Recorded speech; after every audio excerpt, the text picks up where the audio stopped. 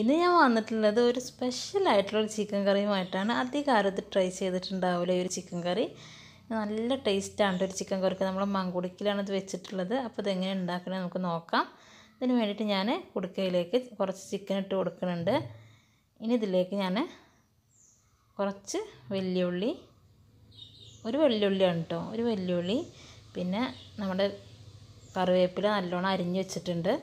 പിന്നെ കുറച്ച് പച്ചമുളക്, തക്കാളി, ഒരു 4 പച്ചമുളക് കീറിയിട്ടുണ്ട്. പച്ചമുളകും തക്കാളി ഇതിലേക്ക് ഇട്ട് കൊടുക്കാം. ഇനി ഇതിലേക്ക് കുറച്ച് മല്ലിച്ചപ്പ് ഇട്ട് കൊടുക്കുന്നുണ്ട്. പിന്നെ നമ്മൾ ഇഞ്ചി വെളുത്തുള്ളി പേസ്റ്റ് 2 ടീസ്പൂണോളം ഇട്ട് കൊടുക്കാം.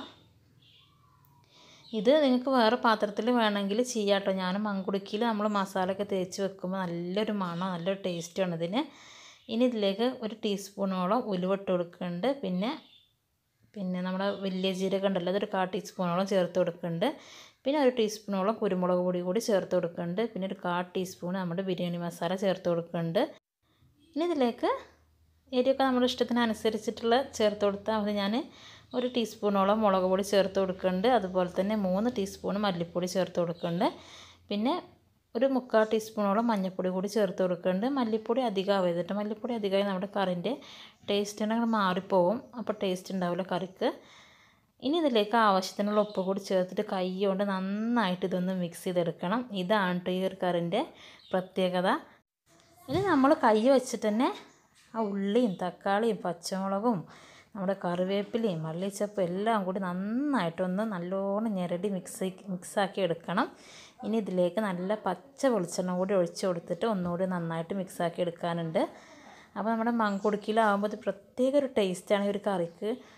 ഇത് നമ്മൾ മിക്സ് ചെയ്ത് വെക്കുമ്പോൾ തന്നെ നല്ലൊരു മണമാണ് കേട്ടോ ഈ കറിക്ക് വരുന്നത്, നല്ലൊരു മണമാണ്. ഇനി ഇത് അടച്ച് വെച്ചിട്ട് ഒരു അരമണിക്കൂറെങ്കിലും ഇത് അടച്ച് വെക്കണം, ഒന്ന് റെസ്റ്റ് ചെയ്യാൻ വേണ്ടി വെക്കണം. അപ്പോൾ എനിക്ക് അതിനുള്ള ടൈമൊന്നും കിട്ടിയിട്ടുണ്ടായിരുന്നില്ല. ഞാനൊരു 1/4 മണിക്കൂറൊക്കെ ചെയ്തിട്ട്. അപ്പോൾ നമുക്ക് റെസ്റ്റ് ചെയ്യാൻ വെക്കുന്ന നേരം കൊണ്ട് കുറച്ച് തേങ്ങ ഒന്ന് വറുത്തെടുക്കണം. തേങ്ങയിലേക്ക് ഞാൻ 2-3 വെളുത്തുള്ളിയും പിന്നെ ഒരു ഇഞ്ചി കഷ്ണം ചേർത്ത് കൊടുത്തിട്ടുണ്ട്. പിന്നെ കുറച്ച് മഞ്ഞൾപ്പൊടി ചേർത്തിട്ട് ഈ തേങ്ങ നന്നായിട്ടൊന്ന് വറുത്തെടുക്കണം. അപ്പോൾ നമ്മുടെ തേങ്ങ കൂടെ വറവായി വന്നിട്ടുണ്ട്. ഇത് ചൂടാറാൻ വേണ്ടിയിട്ട് മാറ്റി വെക്കാം. ഇനി നമ്മുടെ കറിയിലേക്ക് ഉണ്ടാക്കും. അപ്പോൾ ഞാൻ 1/4 മണിക്കൂറോളം വെച്ചിട്ട് അരമണിക്കൂറൊന്നും വെച്ചിട്ടില്ല. ഇനി കറിയിലേക്ക് ആവശ്യത്തിനുള്ള വെള്ളം ചേർത്ത് കൊടുത്തിട്ട് ഇതൊന്ന് വേവിച്ചെടുക്കണം. ഫുൾ ഫ്ലെയിമിലിട്ടിട്ട് തന്നെ വേവിച്ചെടുക്കുക. അപ്പോൾ വേവിക്കുമ്പോൾ പിന്നെ അടി പിടിക്കാതെ നോക്കിയാൽ മതി. മങ്കുടുക്കാവുമ്പോൾ പെട്ടെന്ന് തന്നെ അടി പിടിക്കും. അപ്പോൾ ചിക്കൻ കറി ഞാൻ ഇടയ്ക്കിടയ്ക്ക് ഇളക്കി കൊടുത്തിട്ടുണ്ടായിരുന്നു കേട്ടോ. ഇപ്പോൾ ഇനി ഒന്നുകൂടി ഒന്ന് തുറന്ന് നോക്കുകയാണ്. അപ്പോൾ നമ്മുടെ കറി ഏകദേശമൊക്കെ ഒന്ന് ആ ചിക്കനൊക്കെ നല്ലോണം വെന്ത് വന്നിട്ടുണ്ട്. ഇനി ഇതിലേക്ക് നമ്മൾ തേങ്ങ നേരത്തെ നമ്മൾ വറുത്ത് വെച്ചിരുന്നില്ല, ആ തേങ്ങ നന്നായിട്ട് അരച്ച് വെച്ചിട്ടുണ്ടായിരുന്നു, അതിലേക്ക് ചേർത്ത് കൊടുക്കുകയാണ്. എന്നിട്ട് കുറച്ച് വെള്ളം ഒഴിച്ചിട്ട് നന്നായിട്ട് ഒന്ന് മിക്സ് ചെയ്തെടുക്കാം. ഇനി ഇതൊന്ന് തിളക്കാൻ വേണ്ടി വെക്കാം. അപ്പോൾ ആ ടൈമിൽ ഞാൻ കുറച്ച് ഉള്ളി ഒരു പാനിൽ അരിഞ്ഞ് വെച്ചിട്ടുണ്ട്. ശരിക്കും നമ്മൾ എണ്ണ ഒഴിച്ചിട്ടാണ് ഉള്ളിയൊക്കെ ഇടുക. ഞാൻ പക്ഷേ എളുപ്പ പണിക്ക് വേണ്ടി ചെയ്യുന്ന പരിപാടിയാണ് കേട്ടോ. ഇതിൻ്റെ അമ്മ എപ്പോഴും ചീത്ത പറയുന്ന ഒരു സംഭവമാണിത്.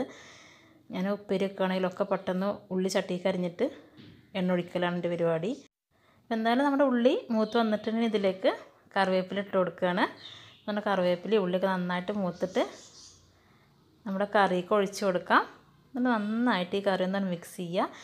അപ്പോൾ കറിക്ക് ഇതും കൂടി ഒഴിക്കുമ്പോൾ ഉണ്ടല്ലോ, എന്താണെന്ന് ഞങ്ങളോട് പറയാം, നല്ല ടേസ്റ്റാണ് ഈ ഒരു കറിക്ക്. നിങ്ങളെല്ലാവരും അപ്പോൾ ഇത് ട്രൈ ചെയ്ത് നോക്കണം. പ്രത്യേക ഒരു മണോ രുചിക്കാണ് ഈ കറിക്ക്.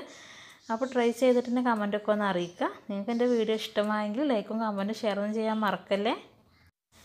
അതുപോലെ തന്നെ ചാനൽ സബ്സ്ക്രൈബ് ചെയ്യാത്തവരുണ്ടെങ്കിൽ ഒന്ന് സബ്സ്ക്രൈബ് കൂടി ചെയ്യണേ.